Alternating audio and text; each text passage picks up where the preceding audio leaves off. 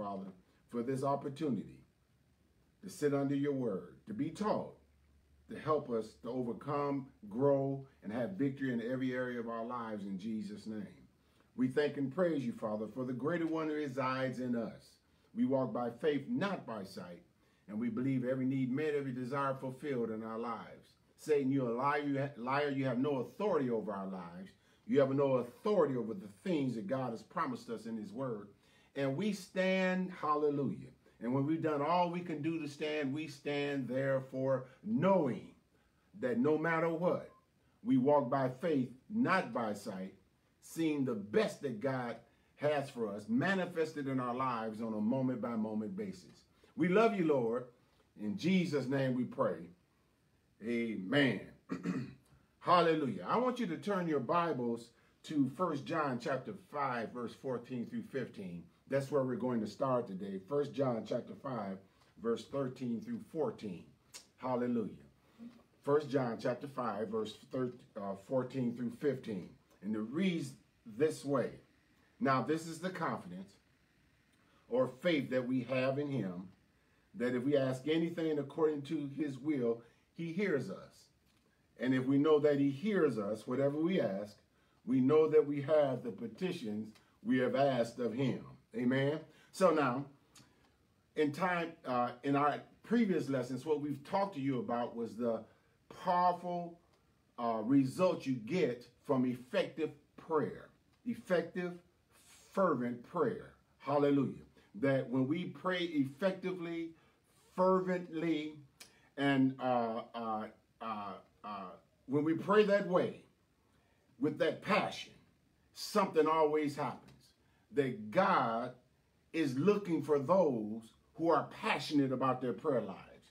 And so now, with that being said, we started talking to you about some things that were necessary in order to develop that passionate, that effective, that fervent prayer life where God hears and answers your prayer. Now remember also that we are on the verge of a corporate mandate to unleash a prayer ministry in this church unparalleled. God told me last October that the first thing he wanted me to do is teach faith. Teach it with a passion. He said the people would get it. Then he told me to go from faith to prayer. Teach them how to pray and give them the individual elements needed for them to master that effective, fervent prayer that they need to master. And so that's why I told you that there are some significant common elements that were found in episodes of difference-making prayers. Okay, and those episodes of difference-making prayers had certain elements that were always attached to them throughout Scripture. Now they're on the screen now, and hopefully you can take notes if you haven't been taking notes. The first one was respect, the element of respect. And that's acknowledging God as the loving power that he is. He is Jehovah Jireh, your provider, Jehovah Nissi, your banner. Then I said the second element was that of repentance. Making sure you got your act together so that God can always manifest his best in your life without having to go into or hit a wall in your life because of things that you're doing that's not suggestive to manifestation. Number 3 was revelation, that knowing who you are in Christ is critical and is a common element in difference-making prayer. Then the element of reliance. Reliance is submission and dependence solely on God. We know all about this. I've said it twice. I'm not going to get into it any more than that today. Then there's the element of resolve. Yep, an unyielding attitude that comes from prevailing, amen, effective, fervent prayer that is attached to and has got its tentacles in the grace of God for our lives. Then there was the element of rejoicing, where is an attitude of faith, expressing my expectation through the power of praise and thanksgiving. It is awesome what God wants to do in our lives. And I'm excited about praying and getting an answer. I'm excited about praying or prayer that makes a difference, not only in my life, but in the life of those in whom I contact in prayer or pray for when I go to the throne of God. Now, remember, the excitement comes in prayer. The excitement comes from knowing that prayer gets you actively involved in ensuring a positive outcome to you and your situation, whatever it may be. In other words, to make it simple, when I pray, something always happens. Hallelujah! That manifests the powers of God, that manifests the presence of God in my situation. Then I'm all out for it. I'm excited about opening my mouth, communicating with my daddy, knowing that whatever I've asked God for is already manifested. Remember 1 John chapter 5, verse 14. You know that's my favorite verse. It says, now this is the confidence or faith that we have in him, God, that if we ask anything according to his will or his word, he's obligated himself to do what? To hear me. And if I know that he hears me, I know he hears me because I asked according to his word. Got it? And in faith. So I know he heard me because I asked according to his word using my faith.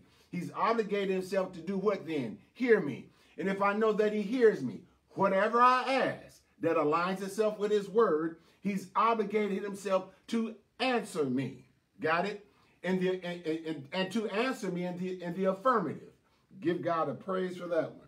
So I got to understand how important it is to get excited about prayer. But I can't get excited about something and I don't have all the elements involved in bringing that thing together. So what I've been doing over the last couple of sessions is giving you all these elements that are necessary, not only in personal prayer, but I'm starting to touch upon corporate prayer so that you can have the best that God has for you on a moment-by-moment basis, knowing that when you pick up the phone and call him, it's already done in Jesus' name. And you're confident that he hears you, you're confident that he answers you, and you're confident that you're walking by faith, not by sight, and that confidence is attached and has its tentacles in the grace or unmerited favor of God. Hallelujah. Praise God. So now, I also told you, and this is just a review, I also told you that our excitement stems from our expectation of the supernatural from prayer. Something supernatural happens every time I pray. Even though I may not see it, something supernatural is going on. I gave you the example of your phone.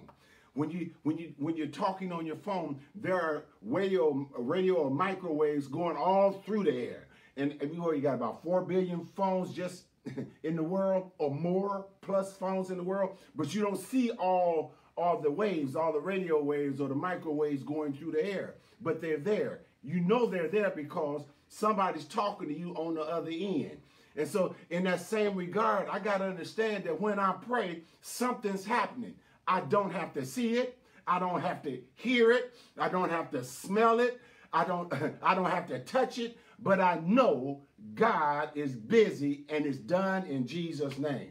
So we can expect the supernatural in our prayer lives. We can expect the supernatural because of the prophetic word of God. Because of the prophetic word of God. That's why I'm sticking with Jubilee. That's what God told me. That was the prophetic word of God. And it's ringing out across the body of Christ. I don't care about COVID-19. COVID-19 does not slow down the process of the prophetic in my life and in this church. God has this thing on his, he has it. I don't have to worry about it. He's taken care of it. Amen. I'm receiving Jubilee. I'm receiving manifestation of that prophetic word, not only in my life, my family's life, but also in this church. Amen. Number 2, we expect supernatural because of the proven word of God. That's right. The proven word of God. We expect manifestation. Amen. Then also we expect manifestation and we expect the supernatural because of the promised word of God. The things that God has promised us in the word of God. So our excitement stems from the supernatural that comes from prayer. Hallelujah. Something always happens when I pray. Next, our excitement stems from the established spectrum of prayer. It is exciting to be able to talk to God about anything. And then I gave you some consciousnesses that you needed to have when you prayed. And, you know, just to go over a couple of them, I told you had to have, you could go to the throne of grace, provision conscious, and also partnership conscious, or power conscious, parental conscious. There's a certain way that I can go to the Word of God, and I can go to the Word of God in any one of these consciousness and combine them. But I'm always in the face of God with a purpose, to achieve a purpose. Hallelujah. Because I am a person of purpose, and I'm serving a God of purpose. Amen. And so now, with that being said, and I started this last Sunday, but I didn't get to it. There is a passionate praying that makes a difference. Passionate praying that makes a difference. Now, remember, I'm telling you, fervent, effective prayer makes a difference. I'm telling you that prayer is exciting, that when I know that I'm making a difference when I pray, then prayer for me is an exciting vineyard. It's fun getting into the presence of God and not wanting to get out. And so now, go to Hebrews chapter 6, verse 12, because I'm going to give you some examples of passionately making a difference in prayer. Some examples of passionately making a difference in prayer. I thank God that in prayer I create the fruit of my lips. Amen. Now, that you do, chapter 6, verse 12 of Hebrews, it says, that you do not become sluggish, but imitate those who through faith and patience inherit the promise, or the promises.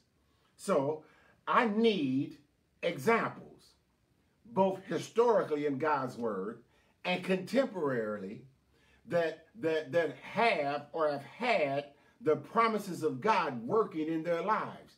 I need some examples. I need to see this thing being worked out in the lives of those in the Word of God, and I need some contemporary examples. And when I get those, then I start to passionately want to make a difference, because in my prayer life, because if he did it for them, he's got to do it for me. And if I follow the order of God, then my expectation level is high, and it's off the chain, because I know that I have the answer that I requested from the Lord. And it helps me to create in my life an expectation of God that supersedes any other process in my life. There's nothing like talking to God and having God talk to you.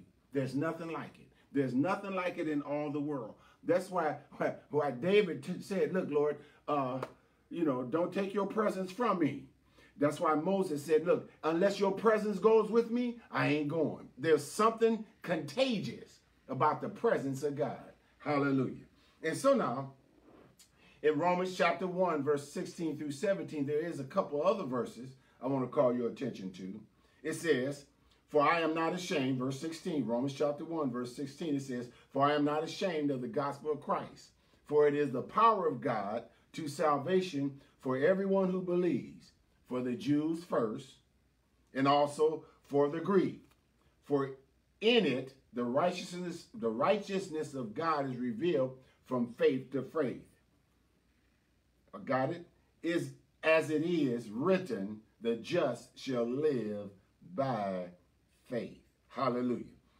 When I become an effective prayer warrior, when I am fervent about my prayer life, when I'm enjoying being in God's presence, hallelujah, there is more significance and more power attached to the laws than ever before in my life. In other words, I'll always find myself praying for the lost, praying for those who have lost their way, praying for the prodigal son and daughter who have went astray, praying for those who have never seen the light, and asking God to allow them to see the light in me. There's something of a hunger that attaches to itself to your life when you start to pray with a passion, pray with fervency, pray effective prayer, tapping into that grace that God has given us, hallelujah, to see our prayers answered. Now I want you to turn your Bibles to James chapter 5, verse 16. Hallelujah. We're talking about effective prayer. We're talking about prayers that make a difference. We're talking about fervent prayers, praying with an attitude of acceptance, an attitude of reception from the Lord, an attitude of that's so full of faith that is almost cocky sometimes, a prayer that's confident of the fact that not only does my God hear me, but he also answers me. Hallelujah. Thank you, Jesus.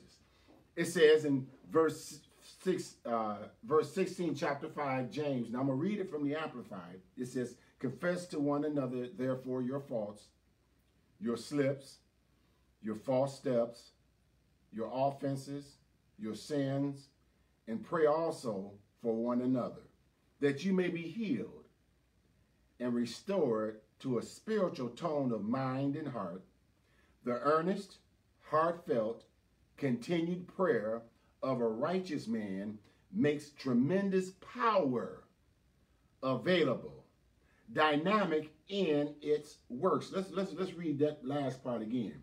The earnest, heartfelt, fervent prayer, continued prayer, effective prayer of a righteous man or woman makes tremendous power available, dynamic in its workings. I want you to say this with me. Say, my prayer life is dynamic.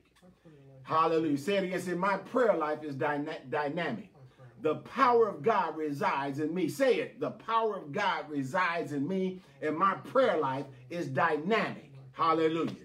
Verse 16 says, Elijah was a human being with a nature such as we have, with feelings, affections, and a constitution like ours. In other words, he's saying basically Elijah is just like you and me, or was just like me and you are. And listen to this, and he prayed earnestly, fervently, effectively, for it not to rain. And no rain fell on the earth for 3 years and 6 months. Oh my God, and it was because of his fervency in prayer. It's because of his effectiveness in prayer. It was because of the grace and power of God working in and through him. It was because he knew when he prayed, God was not only listening, but God was there to answer his prayer. And that's the key to prayer. So there has to be some elements involved in my prayer life that if I take advantage of, it will effectively change my life forever. And it would also change the lives of those who I effectively pray for. Hallelujah. In the name of Jesus. So now, what I would caution you to do is don't make people your source. Never allow a person to be your source.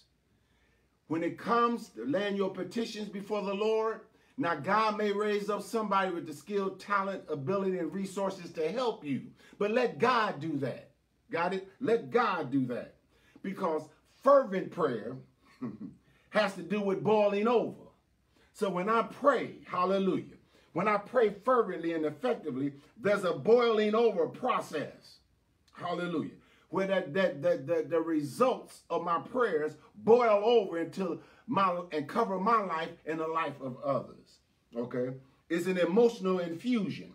It's earnest zeal. And it's me just saying, I believe no matter what, I believe. Now go to Mark chapter 2. Got something for you there today. Now, there was a story in Mark chapter 2. In fact, I'll turn there myself, of course. Mark chapter 2. We're going to go to verse 1. This is the story of Jesus entering Capernaum, and some powerful things happened there. Now, I'm going to call your attention to 5 things. Hallelujah. I'm going to call your attention to and go through these 5, 6 things. And so I'm going to give them to you early. They're just, and each one is just one word. Then later on, I'll start to explain and fill in those words. Got it? The first word is the information. Got it? The first word is the information.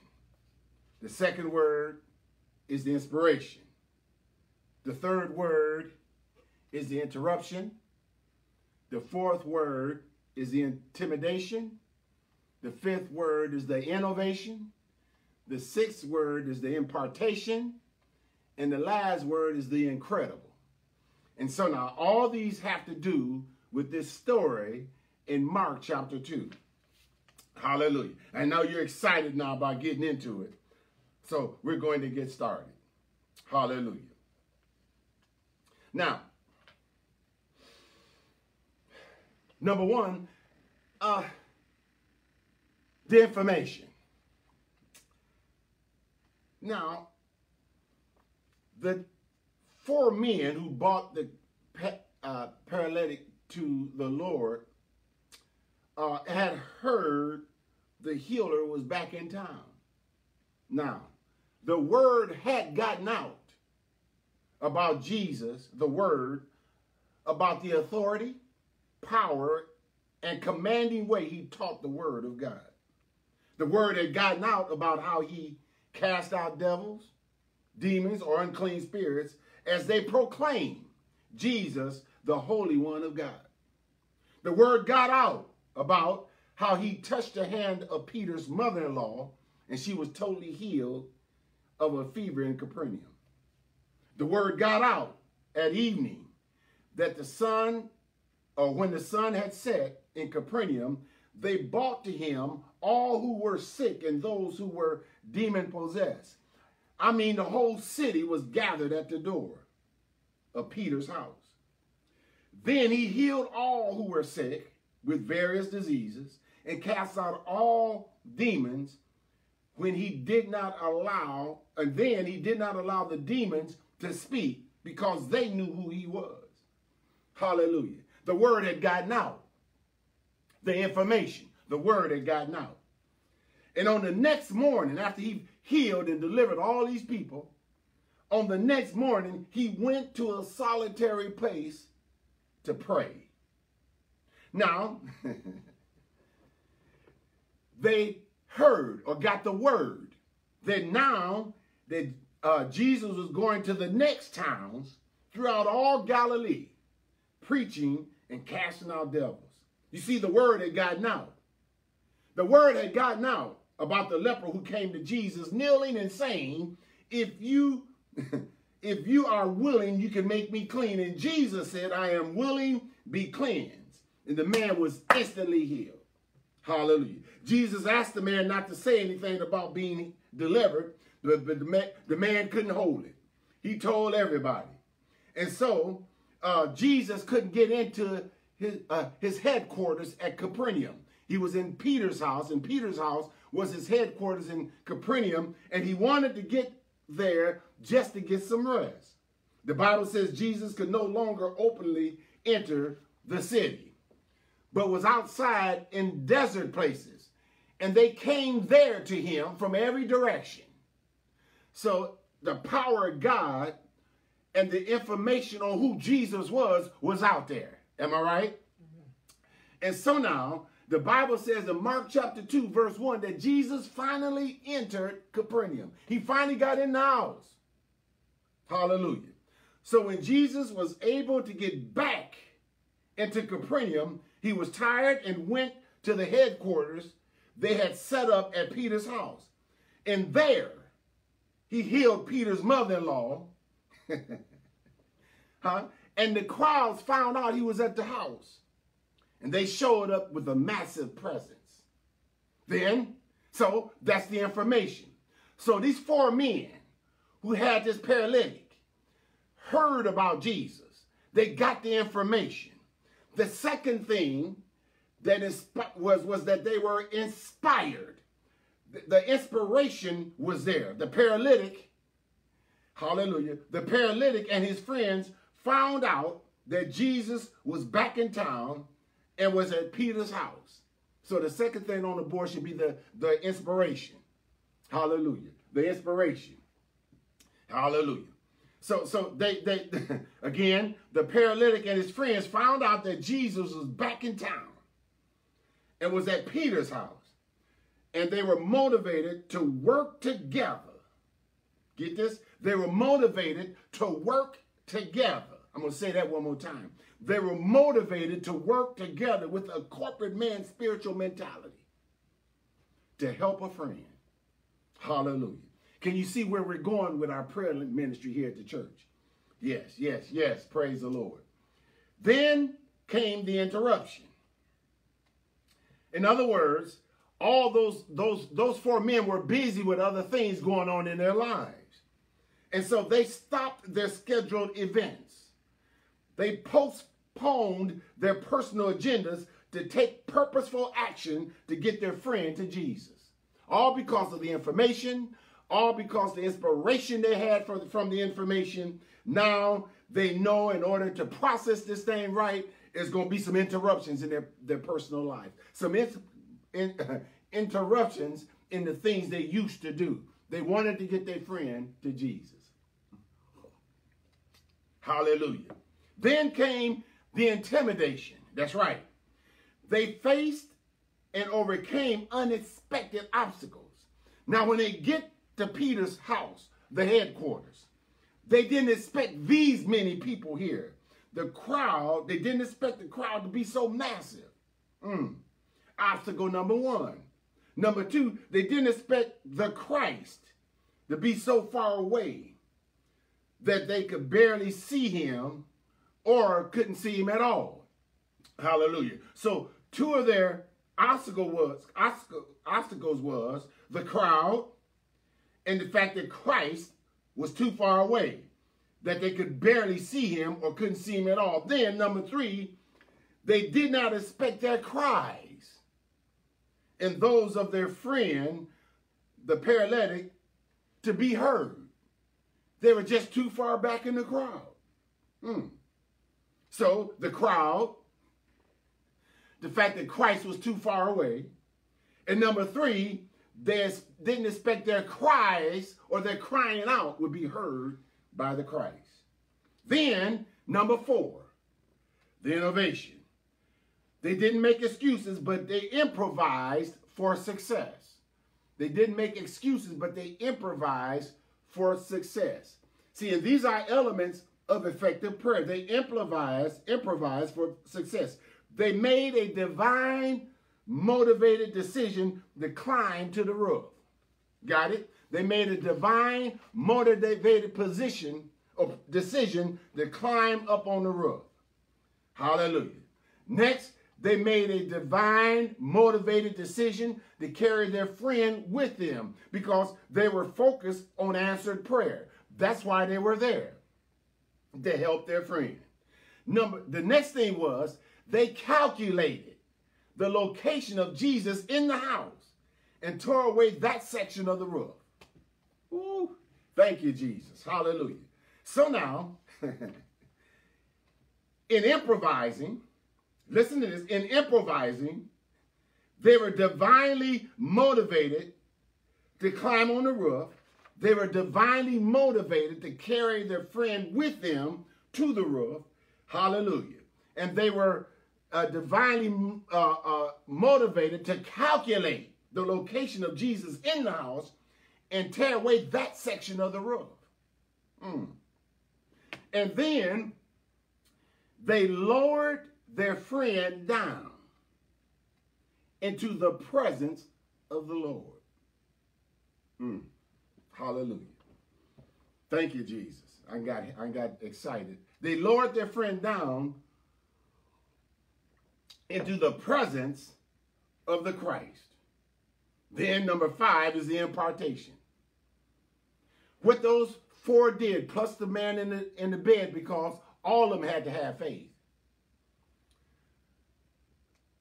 What they did was that they triggered a supernatural response from God, hallelujah, in the presence of the Lord.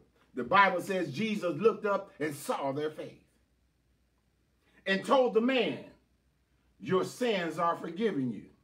See, because salvation is a full package. It's just not fire insurance designed to keep you out of hell, but it also has other benefits attached to it. And one of those benefits is being whole or healed. That salvation brings in its package, the power of healing, perseverance, preservation, and many other benefits that come along with salvation. I believe there's at least 7. Deliverance, prosperity. It brings all these things along with it. All these benefits are in the package of salvation. So you're not just buying fire insurance when you give your life to the Lord. God is concerned about how you live right now where you are on this planet. Hallelujah. And so now, God is good. Then comes the incredible. Yeah. Then comes the incredible. They experienced the move of God like never before. Jesus said to the paralytic, I say to you, arise, take up your bed, and go to your house. And the Bible says in verse 12 of chapter 2 of Mark, it says, immediately he rose, took up the bed, and went out in the presence of them all, so that all were amazed and glorified God, saying, we never saw anything like this. Hallelujah.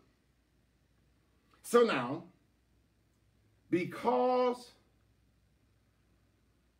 of the prayers and actions of these four for a friend, the man was totally healed, and they got a supernatural experience in their life that they had never seen before. That's the power of corporate man prayer. That's the power of corporate man actions. Now think about it. The 4 and the man on the bed, the paralytic, they did not expect the crowd. They didn't expect the Christ to be so far away. They did not expect Jesus to hear them when they cried out. But because of their perseverance, because of their fervency, because of their effectiveness in prayer, because you don't come all that way with anybody not expecting something to happen. So they're talking this up all the way to Capernaum from wherever they came. Now think about it. So they got a divinely motivated action to climb to the roof, carry him, the paralytic, with them, okay, calculate where Jesus was, then tear that part of the roof off, lower him down to Jesus, and it got Jesus' attention. Jesus saw their faith. Hallelujah.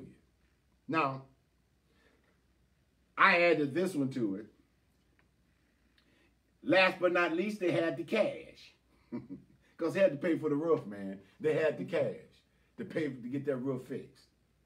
So now, not only did they invest their time and their talents, they invested their cash to the completion of a most memorable event in that young man's life that was on that pallet. Hallelujah. So now, why are we going through all this? Why are we sharing all these things with you? Well, one of the biggest reasons why is because my goal is to reach a new level of intimacy with God through prayer in this ministry. That we're not so concerned about the cars, cribs, clothes, and cash, you know, for us, but we're also concerned about the Christ in us and the Christ in others. Okay? And so that's where we're going. And I see a move of God like never before. Now, you know, there are people gonna be people. Okay? Some would tune you in. Some of them, they use this time to go do something else. Okay, I can't help that. But for those who listen in, for those who hear what thus saith the Lord, you're going to see, I guarantee you will see a move of God in your life like never before. Hallelujah. I was always taught this by Mark T. Barclay. I've been taught it by Dad Price, and I think I've heard Hilliard say it, Bishop Hilliard say it a few times, that the church you go to and the pastor that you're under is your main feeder. So everything else is snacks. Well, you know, you get people in this frame of or arena in life, they only want the snacks because they feel like it's that time they can go do something else. But now God's is bringing us all in. God is telling us what He wants done, and we're going to do it. And some of them going to lag behind a little bit, but they'll catch up, and we're going to see a move of God like never before in this ministry. And so I want you to understand how important it is for us, hallelujah, to understand what God is doing in these last days. I hope this message was a benefit to you. Again, we're trying something new. I got the screen up there, and I got to get used to it also. But we want you to know how important you are to us here at New Covenant Christian Center. We thank God for your support, your financial support. We thank God for your spiritual support, not only praying for your pastor and first lady, but for all your leaders and for the body of Christ here at New Covenant Christian Center, and leaders in the body of Christ all over the world. We thank God that we are believing God for an antidote or a serum for the COVID-19 crisis that is going to be over soon in Jesus' name. Hallelujah. We're thanking God for the continued financial support that you've given this ministry. That's allowed us to get a lot of things done around here. And last but not least, I and Lady G are we miss you guys. We really miss you. So when we see anybody, or when I do, you know, I don't want to let you go. I want to talk and talk and talk. But I know we can't do that right now. You know, and we want to hug each other and that kind of thing. Not able to do that. But I want you to know with all our hearts, me and Lady G's heart, that we love you and we thank God for you. And we believe that New Covenant Christian Center folk are the best in the body of Christ. And all those attached to this program, we give praise to God for you. We have an internet church now going, and we got people are chiming in, sending their offerings and stuff into this church. And we believe God for the corresponding return on their investment in the kingdom of God here at New Covenant Christian Center. And that they trust the God in me, that I will give them a message that will literally transform their lives. Remember, we're here to pray and make a difference. We can pray and make sounds, but we're not here for that. We're here to pray and make a difference in our lives and in your life also. Now, if you're here today and your body's under attack and you're listening, or you'll be listening to a program later, I'm here to pray with you and believe God with you for the supernatural investment of healing in your life. Remember, we pray and make a difference. So whatever the ailment is, it could be a sore knee, it can be sore shoulders, whatever it may be, it could be sinuses, whatever it may be, we are coming against that now in Jesus' name. We call you healed and whole in the mighty name of Jesus. We do not take ownership of anything that is invading our body. And we thank and praise you that all our organs are now aligning themselves with the pristine purity of your word in Jesus' name. And we thank you for divine health and healing now. We receive it by your stripes. We are healed in the mighty name of Jesus, we pray. And we receive it now in Jesus' name. Amen. Hallelujah. Last but not least, if you're here today and you do not, or listening within the framework of my voice, and you do not know Jesus as your personal Lord and Savior, I dare not go off without at least extending that invitation to you. Amen. Hallelujah. God says his word, as we confess with our mouth the Lord Jesus and believe in our heart that God has raised him from the dead, we shall be saved. Hallelujah. Or will be saved. So I want you to repeat this with me. Those of you who do not know Jesus Christ as your personal Lord and Savior, I want you to Raise your hands, and I want you to repeat this after me. Say, Father, in the precious name of Jesus, I thank you for giving me your son who died and rose again the third day for me. I receive Jesus now as my personal Lord and Savior. I thank you for coming into my heart and baptize me with the precious Holy Spirit and fire. And I can proclaim to the world that I am now saved, filled with the precious Holy Spirit, and serving you. In Jesus' name I pray. Give God a praise. Hallelujah. Now, if you made that confession for the first time and you believe it in your heart, you're in the kingdom of God. Now, we're on every Wednesday, every Sunday. We want you to tune in so you can learn more of the word that's necessary for you to live a victorious life in Christ. Now, we're not telling you you're not going to ever have problems. What we're telling you is that God will be with you, help you through them, give you the wisdom, power, and understanding to deal with that thing in a matter where you are victorious in and through it, and then you become a witness for somebody else. Hallelujah. And you'll live, hallelujah, the amazing life in Christ. Amen. And so now, my time is up. No matter what, we walk by faith, not by sight. God bless you. Looking forward to seeing you Sunday at 9 a.m. God bless you.